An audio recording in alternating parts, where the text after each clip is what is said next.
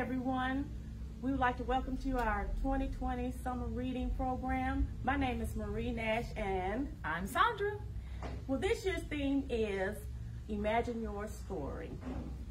My favorite story when I was growing up was Snow White and Sleeping Beauty. How about you, Sandra? You know, I like Cinderella.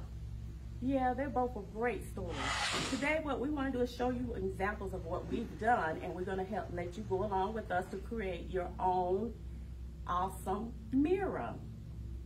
Here are a few of them that we've already created. I know you would love them. We have this one, flowers. We even have something for the boys. This one is created with game pieces. You want to talk about this one? And this one, for our nature lovers, we went outside and we got acorn and leaves and just pieces of sticks. And you can add those to your mirror. So they don't all have to be girly. We can also have boys to participate in the program also. Because we have lots and lots of handsome boys. Yes. Now, what we want to do is tell you the items that you would need to create your awesome mirror. The first thing you're going to need is cardboard. Now, you can use just cardboard or you can use poster board, okay? What we did was we just got this plain cardboard that you can draw on. Once you have your cardboard, you can go to your computer or you can freehand just draw your mirror. But if you don't want to draw it, you can just go to your computer and use a template. And these are some of the examples that we took offline. And you just cut them out. And some other things you're going to need is a glue gun. Spray paint.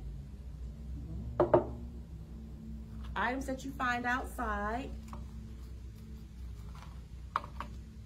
Game pieces, like we said, if you have a game at home and you're missing some of the pieces, you can always use these things to create your fantastic mirror. And of course, we have the little jewel pieces that you can find at any Walmart, Hobby Lobby, or Michael's store.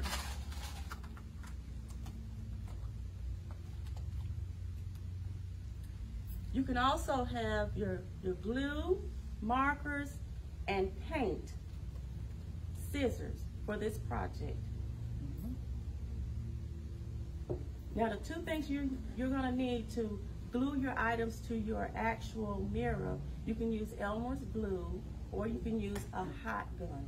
Now, we always want to practice safety measures. Right. So, if you're going to use a hot glue gun, make sure you have proper supervision when you're using that. Now, the first thing we want to do, like I said, you're going to get your cardboard. Then you're going to trace your item. And when you trace it, it should look something like this. And once you trace it, download these from off the computer. Of course, download these from off the computer if you don't want to just freehand. And when you cut it out, it'll look something like this. And it can be an open pattern or a closed pattern. And once you finish cutting out everything, we just took a can of spray paint because it's faster and spray painted it, and it dries within 2 or 3 seconds. You can either use gold or silver. Or you can also use pink, as we've done in our grand I'm Awesome mirror here. Now, once you've painted your mirror and it's dried, you're going to use either your Elmer's glue or your hot glue gun. Okay, and so what you're going to do is continue to add your pieces on in any design that you like. Because as I said before, there is not a wrong or right way. It's your project and you can create it the way you want. And as you see, I am filling in and it will be done in just a moment. And I will have my own awesome mirror. See? Now, we have one other step to add to it, if you want. And this is where we will add some aluminum foil to create that mirror shiny look, if that's what you want. And this is optional. It's if you want to do this, it's up to you. Just take a small piece of aluminum foil that you can borrow from your mom's kitchen, and you just put it underneath, and you're gonna glue it down, and you're gonna trim the edges. Right. And you can do that like so. And remember, you can always use Elmer's glue. It just takes a little longer to dry. Mm-hmm.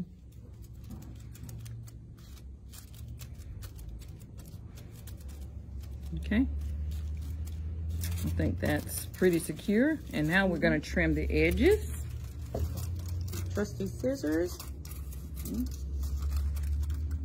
Again, be very careful when you're using a hot glue gun or scissors, because you don't want to cut yourself or burn yourself. So always have an adult to kind of assist you with that, help you along. Okay. Right there. Clean, clean, clean. Behind ourselves. And this is your finished product. Yay! Okay. So it's no different than the ones we've made before. It's just your own creation. It's what you want to create. And your imagination can get wild with this project. Okay. I would also like to tell you, with the same project for our fellas, where we created the pieces, the game pieces, and for the nature one, we also used our imagination and we designed a sword. Now with this one, all you need is your cardboard. You can go online, print off a template for a sword, trace it the same way we did with the mirror, and you can razzle dazzle your sword with some of the items that's left over from the collection. This is an awesome sword for an awesome person. And one of the things I wanted to let you know that we offer is Hoopla, and it's free. All you need is a library card. And we offer music, audiobooks, ebooks, comics, and TV shows, and many other things. So have fun. Yes. And another thing, if you don't have a library card, guess what? The library offers e-cards. All you need to do is go online. Once you go on the line, you can click on it, get your e-card, which is instant, and it will allow you to check out things, Hoopla, and check our website for our calendar, where you can see other libraries, what they're doing, events, programs, because we want you to always keep in tune with the Birmingham Public Library, and have an awesome, awesome summer. Bye. Bye.